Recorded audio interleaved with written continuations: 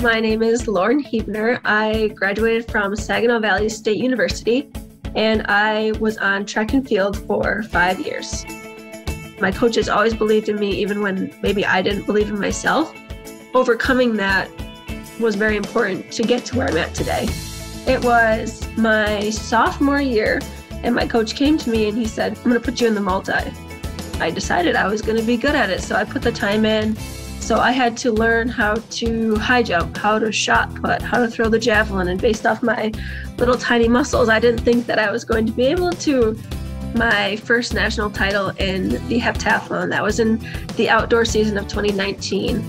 I proved to myself that I could do it. If you're willing to give 100% to something, that's when the magic happens. That's when you're really rewarded.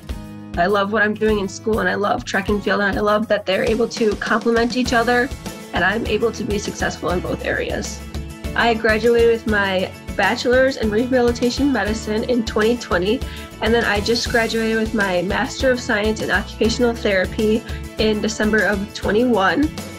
The NCAA Today Top 10, I'm the first athlete from SVSU to ever receive this award. It acknowledges all of the hard work that I've put in on the track, in the classroom, in the community. I was on the team for 5 years, so when you think about it, that's a lot of people that I've had the chance to work with and be coached by. And I think that's one of the biggest things, is that all of those people have really helped shape me into who I am. I've been on the president's list and the dean's list. And then I've also been awarded the COSIDA Academic All-American Award twice. I was a member of the Student Athlete Advisory Committee. We set up opportunities for athletes to go out into the community and volunteer. For example, I went to the Saginaw Children's Museum for a few years and, worked with the children, helped the facility set up new exhibits and things like that.